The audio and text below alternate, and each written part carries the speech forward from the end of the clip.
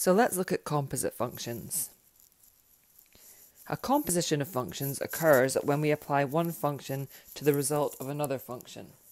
So for example, if I've got two functions, and let's call them f of x and g of x, I can get a composition of functions by saying that I want f of g of x. I could have g of f of x.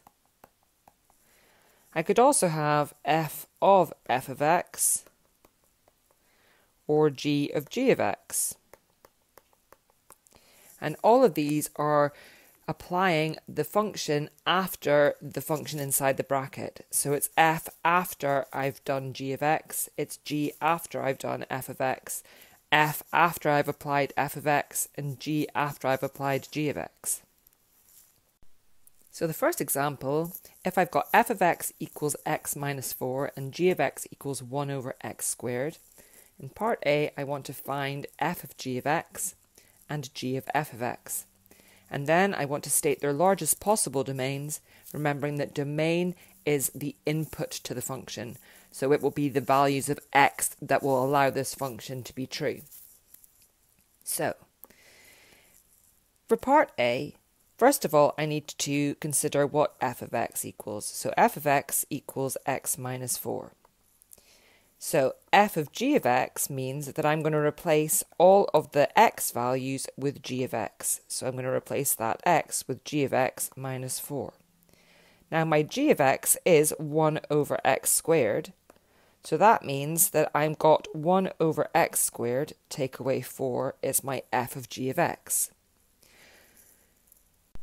So for part 2 of example 1, I'm going to start off with my g of x, and this time that's 1 over x squared.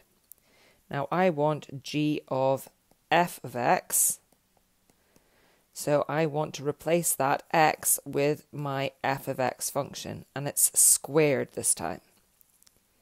So if I replace that f of x with the value of f of x, which is x minus 4, then I'm going to have 1 over x minus 4 all squared. So in part B, I'm asked to state their largest possible domains. So the restriction on both of these functions is that I can't divide by 0.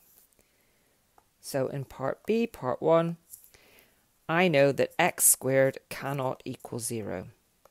And that means that x also cannot equal 0.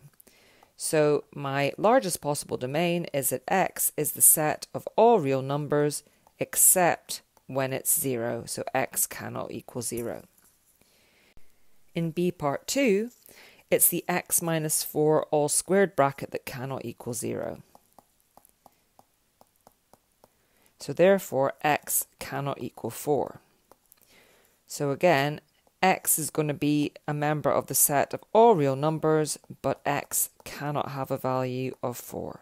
So, in our second example, if m of x equals 5x plus 4 and n of x equals x squared, I want to evaluate m after n of 2. So I'm going to evaluate the inside first. So I want to work out what n of 2 is, and then I'm going to substitute that value into my m of x function in order to work out what m of n of 2 is, or m after n of 2. So the first thing I want to do is evaluate n of 2. So I know that n of x equals x squared. So that means that n of 2, I'm replacing that x with a 2, so it's going to be 2 squared, so my n of 2 value is 4. My m of x function was 5x plus 4. So my m of n of 2 equals m of 4. So I'm going to replace that x with a 4, so it's 5 multiplied by 4 plus 4. Remembering to apply BODMAS, it's 20 plus 4, and that gives me a final value of 24 for my function.